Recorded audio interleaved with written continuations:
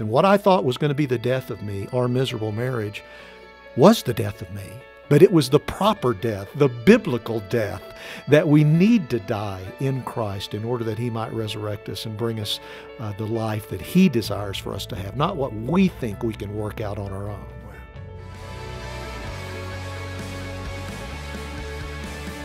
Welcome to the Focus on the Family broadcast, helping families thrive.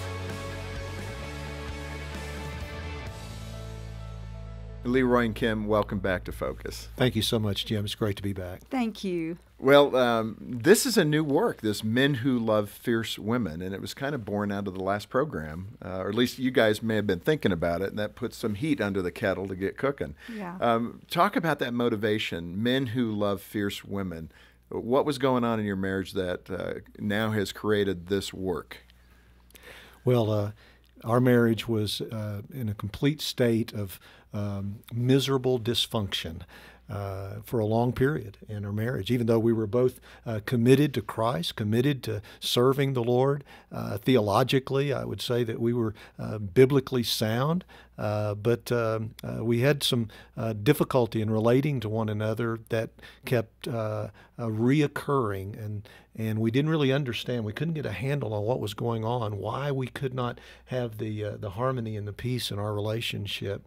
And it was about 15 years of marital misery that we just thought there's no way that we can work this out on our own, and we just were consigned to living in misery, which is not what God intended, because we didn't believe in divorce. And I think there are probably a lot of couples out there that are Christian couples, but are not experiencing what God desires for them to experience. Well, and I think it's a lot more prevalent than what we display. Mm-hmm. Yes. And I think that's why I'm so excited to have you guys back, because you spoke so vulnerably about what was happening in your marriage, and it helped literally thousands of people reconsider God's way for marriage. Mm-hmm. Let me ask you that right there. Let's start with that question of, why is marriage important to God who created us? Mm-hmm.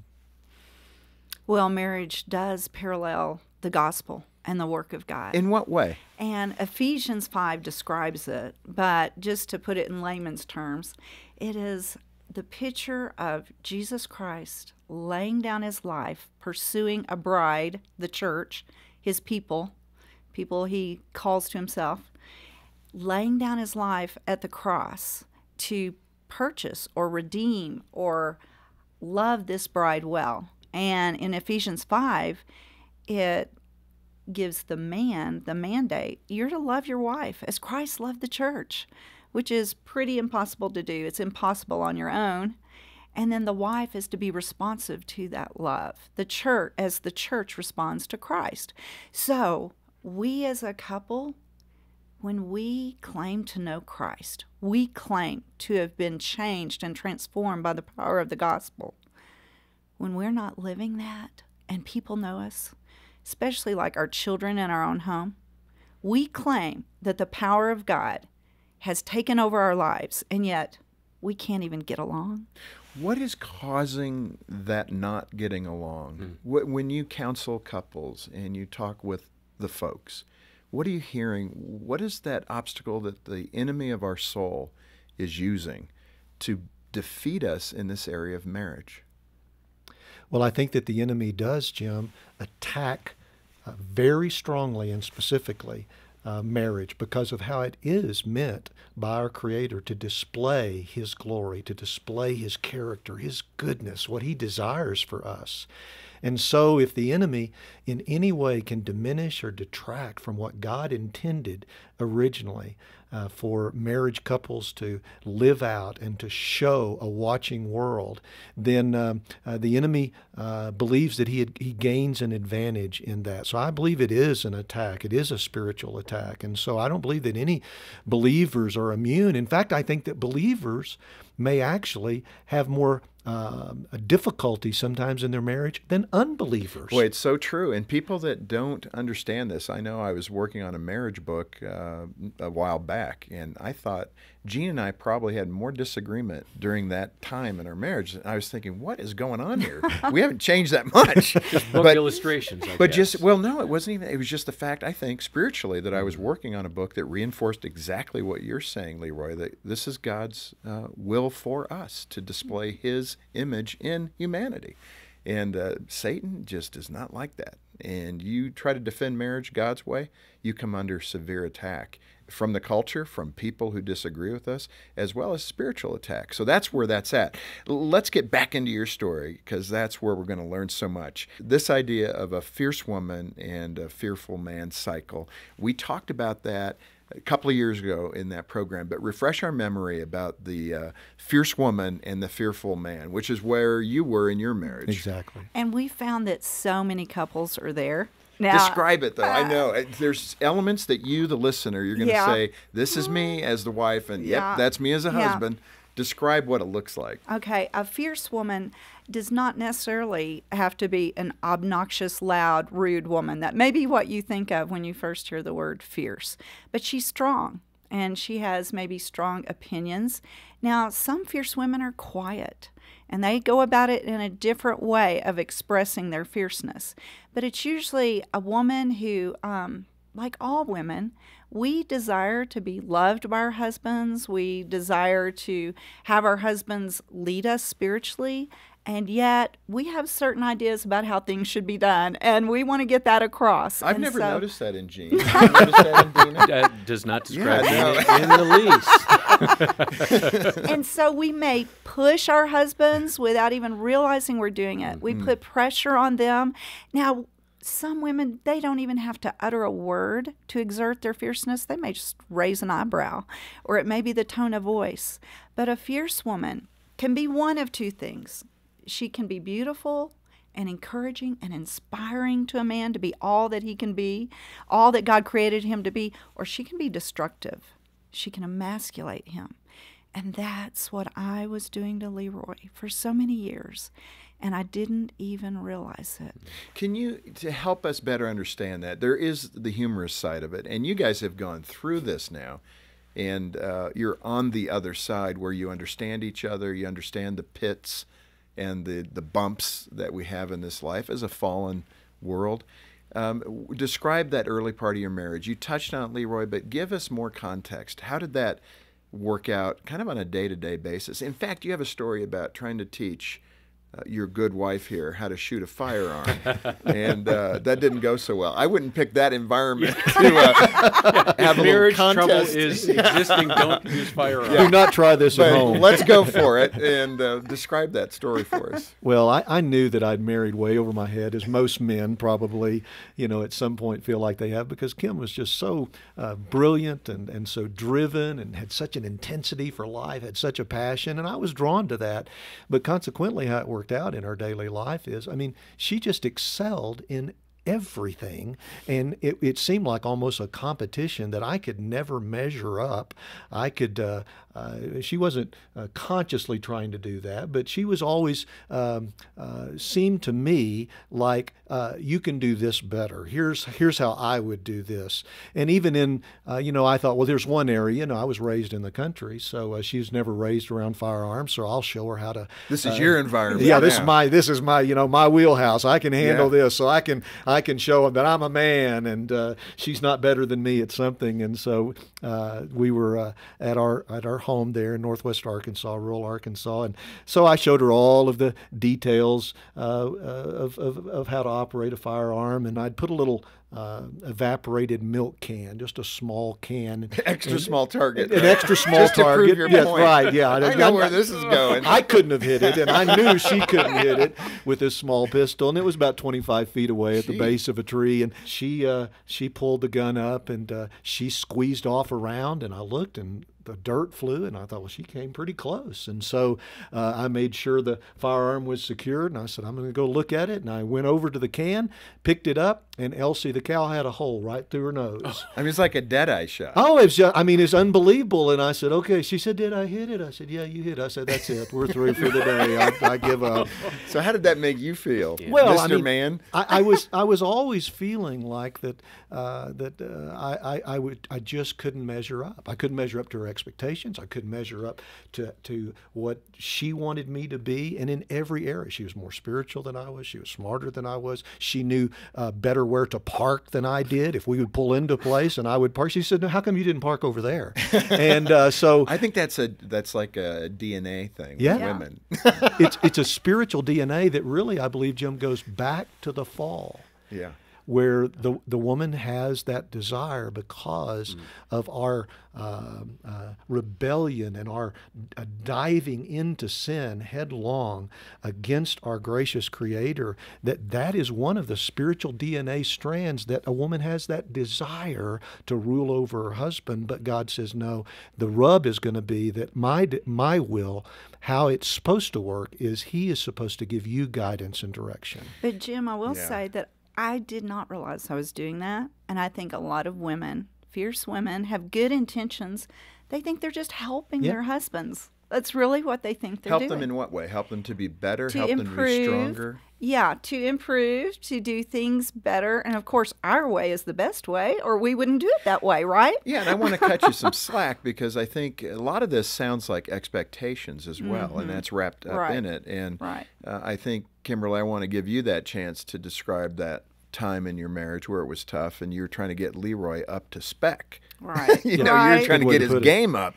But there's ways to do that are more edifying rather than destructive. Yes. So what were you learning in that process as a woman, as a very efficient, effective woman? All the things that LeRoy just said, smart, and you could do everything so well. You can even shoot a gun the first time through a target he couldn't hit, which I don't know if that's true. But the point of it is a lot of women are in that spot right now because men are being demasculinated.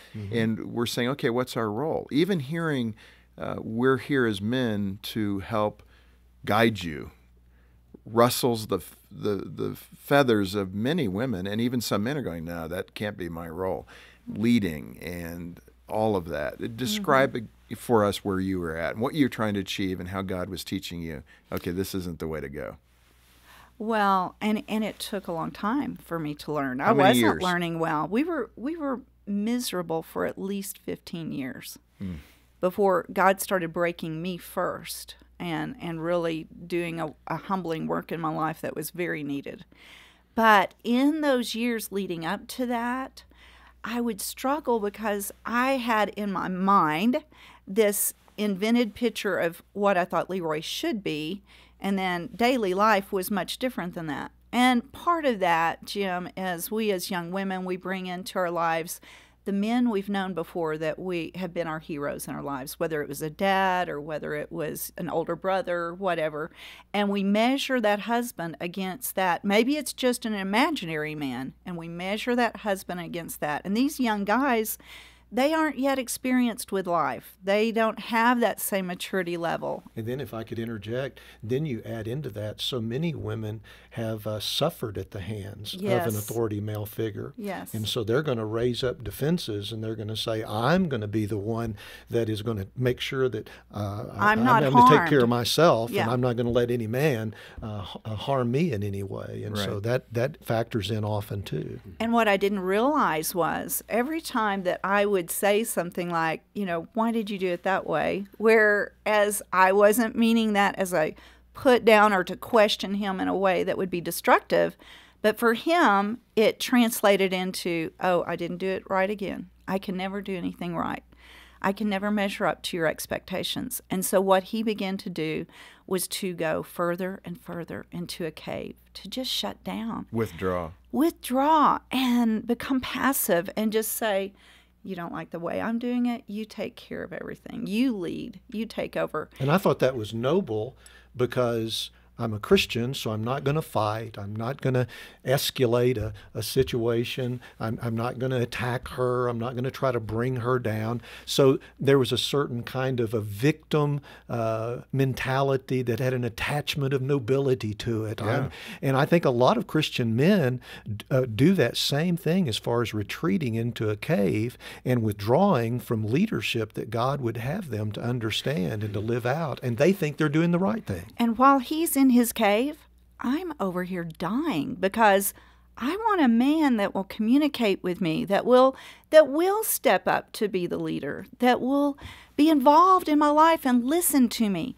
Yet he has just shut down. And the further I would pull, the more pressure I would give, the worse it would become. Well, and that's the irony of ironies. The thing you were desiring the most, Yes. you were actually creating an environment that was the opposite of what you wanted. Yes. And that's in part that cycle that you've talked about in your book, Men Who Love Fierce Women, how to break that cycle. Yeah. And I think that's why this is such a vital conversation. Let me push into this a little bit, because I think in the Christian marriage, there's confusion about passivity and grace. Speak to that distinction where a man is being passive and it actually is destroying the relationship rather than helping it. Yeah. LeRoy did not, I don't think he consciously thought that's what he was doing. He was being noble, he thought, and not arguing with me. But what couples need, and if you're listening right now and you're a man and you're thinking, my wife, she's that fierce woman, I just want to say, talk to her. Approach her in humility. But that's what has got to happen to break down the walls of resistance between the two of you, is honest conversations in humility. Let her know how you're struggling, how you feel, that you would like to care for her. You would like to be there for her. You don't want to retreat, but you don't feel you've really got a safe place to stand. And let's work together on how to find that, how to work that out. LeRoy, hit that head on. That for us men that retreat and guys putting a disguise on it, calling it spiritual when it's really passivity, and I don't really want to argue anymore. It's just easier if she just makes a decision. I'm done with it. And I'll even smile to make it look really Christian because I'm really kind and nice. But underneath, you're boiling and you're just seething, but you're not willing to fight anymore. You're done. So you just get quiet. How do you distinguish where you're at in that continuum? Well, and I think that's a great point, Jim. And not only you're boiling because of the condition that your marriage is in, but I think there's this tension, especially within Christian men, that you know intuitively. You may not have a good theological grasp on it, but you know as a Christian man what God has called you to, and you are failing at that most important calling. And you feel like that you're in quicksand and you cannot, the more that you fight or the more you try, or sometimes even with me, the more I prayed, it seemed like the farther that we were sinking. And when I tried to talk with Kim, it seemed like that it would become emotional, or she was so intense, and I was not good at dealing with conflict or at debate. I just never, conflict avoidance was a major part of my life and my personality. And you probably learned that she'll get the better of it. Absolutely. So once you have wrestled with a bobcat a time or two, you don't approach them anymore. I mean, and so that's really kind of the way it was with me. I was no match for her intensity. I could not deal with her emotion that she brought. And she was emotional because it was breaking her heart. It was ruining our marriage, and I did not have a handle on it, and I knew that. Kim, what was it you were looking for from LeRoy that later would make the difference? What was it you were demanding of him that he didn't know you were demanding of him? I wanted attention, security. I wanted, we talk about the love languages. Well, quality time and physical touch, those things were important to me. They weren't so much important to LeRoy. And so when I'm crying out for what will meet my needs, or what I think will meet my needs, and he's not there, he's off in his own realm, and yet he doesn't, like he said, he wouldn't want to hug a porcupine. So was that it, LeRoy? Was it that you had learned that you can't give her what she's really looking for, so you're not even going to try? And what happens, and that's right, John, and what happened to me, and I think it happens to so many, because I think it's just a part of the nature of sin, any sin. It convinces us that this is the right way to go, why it drags us further in to misery and further away from God and from His grace. And so as I began to withdraw, thinking that that was the right thing to do, is the only thing to do, there's no way that I could deal with this fierce woman that God had given me, and we knew that the Lord had placed us together. That was a part of what we were struggling with, and I began to develop a bitterness toward her. It's hard to love someone that you're bitter against, and hard to be thankful for the treasure that God has given you when she's ruining your life. LeRoy, let me interject here, because some people might be saying, "Wow, what a horrible marriage you must have had." But the way that you could describe it is, if you say to your spouse, "We're like roommates," that would be experiencing this distance, right? So if you're married and you have expressed that to your spouse, we feel more like we're roommates than intimate partners, lovers, one flesh, according to the Scripture. That's probably an indication that you have a problem, right? Absolutely. I think a lot of marriages, a lot of couples have called a truce. They're still at war. They're functionally married. They're functionally married, but they're not displaying the glory of God by enjoying God's blessings that it talks about in Peter, the blessing of life, seeing good days, loving life, inheriting the grace of life. We didn't have any idea that that was possible. In fact, LeRoy, you described in your book that you came to a crisis of faith, and you resigned or contemplated resigning from being a pastor. I did resign. You contemplated suicide. Yeah. I mean, I'm ashamed of that, Jim. There's a but that's dark true. place, but it's real, and I so appreciate the fact that you're willing to pop that part of your heart open so that the Lord could use it for others right now who may be right in that spot. They're so desperate, they don't even know if they want to live. Describe that moment and how dark that must have felt for you. Well, I don't know that I can describe it adequately. The darkness was so dark and the pain was so deep. And I think when anybody comes, and there's probably some listening today, sadly, that when you lose hope, and especially as a believer, when hope is what our walk with God, our faith in Christ is all about. When you lose that hope because of a crisis of faith, because of something that is happening in your life, like a marriage situation that you can't get a handle on and you don't see any hope for ever getting out of it, then I begin to have a doubt of God caring for me and loving me. And so theologically, I was saying, like, what's the use of going on? I mean, if this is what life is all about, if this is what it's come to, and God has brought us to this place, He's brought us together. I wasn't blaming God. In a sense I was, and that's where that bitterness came from. But I began to abandon a confidence in God, and that is the real issue. Is there anything too hard for the Lord? And I would say to that person that thinks that this is never going to get any better, it's just going to get worse, and I might as well check out, I might as well leave, or you might be contemplating suicide. Really what you're doing is you're expressing an utter lack of confidence in God. And that's what I was doing, and I didn't realize it. But you had to go through that to come out on the other side to even acknowledge that. And as you said, there are people listening that are feeling that desperate. I would say there's two reactions in a man's context. I'm sure there's more, but two jump out at me. One is yours, which to me is a profoundly sensitive response, even though it was a dark feeling. The other is to say, forget you. I'm just out of this now. I mean, we'll stay married, but it'll be functional because I don't believe in divorce.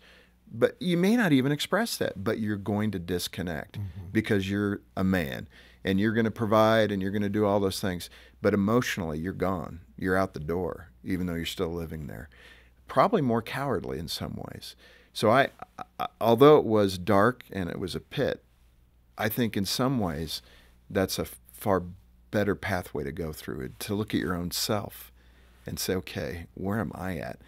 And we have got to wrap up. But we'll come back next time and talk about how God pulled you from that darkness. And Kimberly, your role in that, looking at your own fierceness, and then how God began to heal your relationship. Men who love fierce women. I think if you're living in that spot, you're going to want this resource. Hey, I'm John Fuller, and thanks for watching. Get more info about Focus over here and more from our guests over there, and be sure to subscribe to our channel as well.